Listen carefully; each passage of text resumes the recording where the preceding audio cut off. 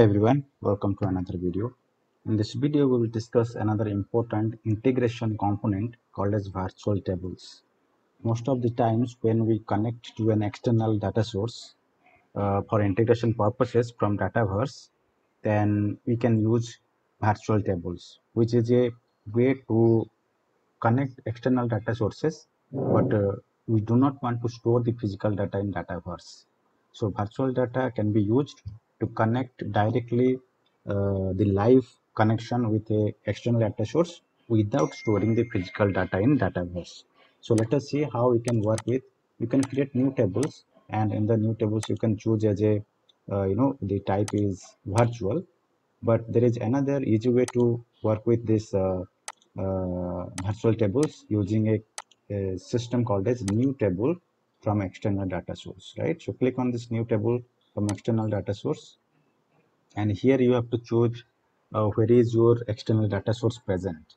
Let's say my external data source is present in SharePoint. So I will go to the SharePoint first. Let me create a list and a site.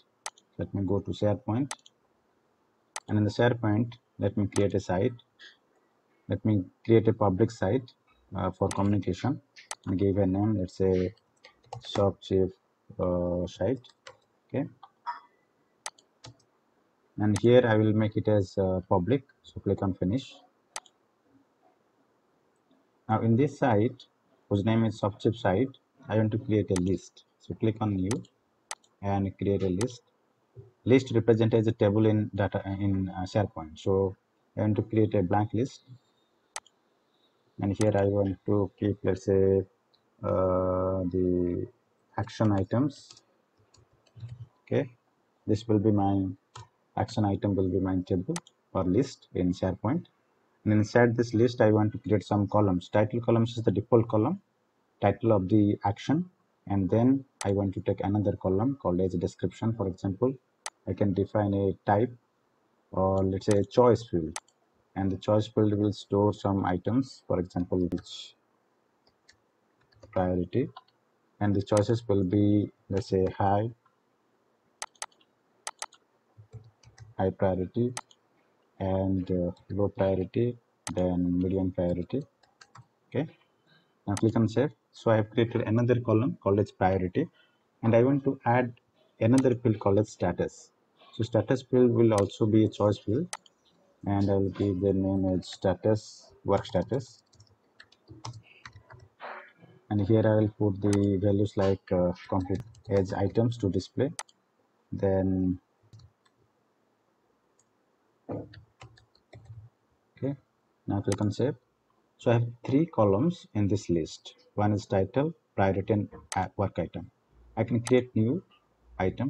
Let's say title is creating flow for the then priority, let's say high priority, work status pending, and save it. Right. So I have created one column here, one record in this table, right, in this list. I want to connect this table or the list from Dataverse as a virtual entity or virtual table. So the data is available in SharePoint, but how can I connect? So go to here in the option called as new table from external data, and here you have to create a connection. So you can choose a connection from this list. Already SharePoint is available and SharePoint is available. If you have manual connections, you have to create manual configure option. Okay, but as because my data is in SharePoint, I can create a new connection by adding a connection option, right? Here I can create a new connection using SharePoint. Use direct cloud service. If your SharePoint is in on-premise, you can choose the second one, and use the first one because I have online cloud version in in SharePoint. So click on create. It will ask you to confirm your credentials. Now it will create a connection. Now I can close this and go to the last screen and refresh it so that it will create a connection. Now this SharePoint connection is created for me. Click on next. This is the first step of creating connections. Then you have to provide the connection details. What is the SharePoint site? You can copy the SharePoint site. This is the SharePoint site and store it here. Okay. and you can choose the SharePoint site from this search option also. Okay, as we have created a communication site, you can search from here. This is a communication site that is already created before, but this one I have created right now. Click on next. Now here it will display all the lists that we have created in the SharePoint site. So this is the table or list I have created. So choose the action item, which is the list I have created in the SharePoint site, and just check this checkbox. Select this checkbox because we need to configure table and column names that will be used in Dataverse, right? So click on next. Normally, we are creating the virtual table automatically as per this feature introduced by Microsoft.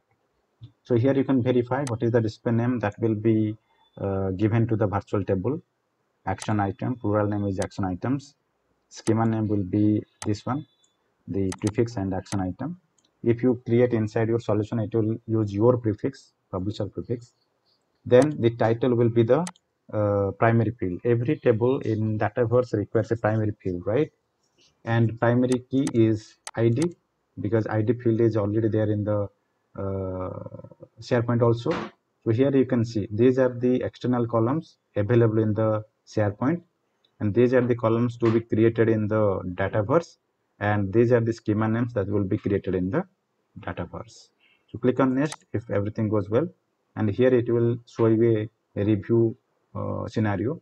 This is the SharePoint table, and this is the Microsoft table that will be going to create. There are 7 columns to be created. Okay, there are some system columns that require, so if you want to again edit, you can edit it, right? So these are the 7 columns. These are created for system purposes. Okay, now click on next. Now finish. As soon as you finish, it will create virtual table by taking help of the configurations we have done right now. So you do not need to worry about creating the tables, virtual table and columns inside the virtual table. But this new table from external data feature creates automatically the virtual table for you when you give information about the target data source, whether it is SharePoint or whether it is SQL Server, doesn't matter. But through the connection, it will create the virtual table for you. So let us wait for some seconds. It is creating the virtual table configuration inside Dataverse. Then we can test it, how the two systems, Dataverse and SharePoint, will interact with each other through a app which will directly connect it to a virtual table. Now the table is created for me, and this is the table whose name is action item. So this table is present in the Dataverse now. This action item present in SharePoint, and this virtual table which is created in the Dataverse, and these are the columns which are created. Okay, these are the columns. Title, then action item is the primary key, then priority, work status, everything is there, right? So here you can see the title of the action item and the work status and the priority, right? And I can also mention the ID, because ID will be the primary key, right? So I can mention the ID here to display. ID is 1, right? So let me create an app. So click on create an app by using this virtual table. So give a name here. Let's say manage action items. Okay. Now remember, the data of the action item table will not be stored in the Dataverse, although we can interact with the data, but the data physically stored in the SharePoint. So now I have created a model-driven app by connecting to my action item table. Now click on play. Now let us work with the action item. So this is the action items table, which contains the title. I can edit the columns to add multiple fields like priority, work status, and ID, and click on apply. You see the ID is displaying, and work status, priority, and title. I can save this flow as a a personal view. Okay, this is a personal view now. Now, right now, the SharePoint data contains one record and Dataverse data record table contains one record. So let me create a new one in Dataverse. Now this form should be also edited, right? So let me edit the form for the virtual table. I'll go back and go to the form, and I want to edit the main form to add the rest of the columns except the primary field. So these are the columns: priority and work status. Save and publish. Once you published and saved and published the virtual table form, you can go to the app and refresh the app to see the columns. Now till now it is not published. You have to wait for a couple of seconds till the publishing process completes. Now you can go and press Ctrl Shift R to hard refresh. Now you can see, so give some title here. Let's say connect to stakeholder for configuration document, design document finalization, right? And what is the priority? You see the same priority items are created in Dataverse also, the configuration. So let's say it is also medium priority, work status pending, and 7 close. Right. So we have created another record for our virtual table inside Dataverse, and we are expecting this record will also be synchronized with the external data source. So let us go to the SharePoint and wait for a couple of seconds so that you can see the record here. Okay. So let us wait for a couple of seconds without refreshing. And if you want to refresh also, you can refresh the screen. If you don't want to wait, let me refresh the screen for now. You see, this record is synchronized from Dataverse. So data is not present in Dataverse, but we can seamlessly interact from Dataverse application from Power Apps to external data source called as SharePoint, right? So let me edit something here. Let me open this and edit. And this work status is suppose completed. Someone has marked the first action item is completed and saved it. And let us see in the Dataverse, we have to check that once we refresh this item, work status would be synchronized as completed. So let's refresh this. Now you see the record status is completed now, because the integration is so real, so live, that whatever changes done in the external data source will be synchronized with your Power Apps through the virtual table data adapter, right? Let me update something here also. Let me update it is completed from Dataverse and save it, right? Now it is saving the record in the SharePoint through connection. So let me refresh this.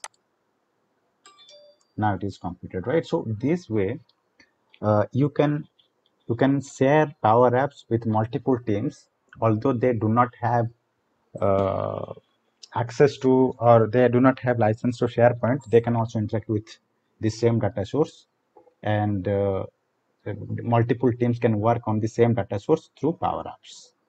Okay. So I hope you understand how it works. If you delete a record also in virtual table, the record should be deleted from the data source, external data source itself, right? So it is so live, it is so, very real time synchronization using virtual table integration, right?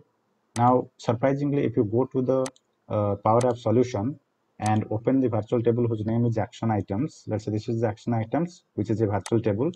And if you want to verify if the records are there or not, you can see the items and the records are available here, but physically these are not stored in this Dataverse.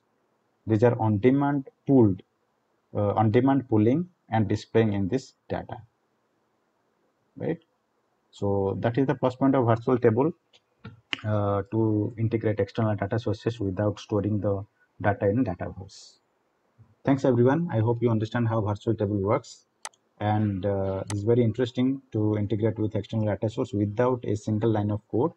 using the new feature called as virtual table, and there is another option called as new table with external data. That will makes the life of developers easier to create the virtual table automatically, right? If you want to check the columns also to verify how the columns are created, if you click on columns, you see how this title is created. The title is created this way, right? So every column in the virtual table requires an external name, right? This external name must be same as the column name in the column name of target data source, right? In work status also you'll find the column name as the external name is very important, right? This would be this must match with the target data source, right? If you create manually, you may do a mistake. So take the help of the new feature, creating tables from the external data. Thanks everyone. See you next time. Bye.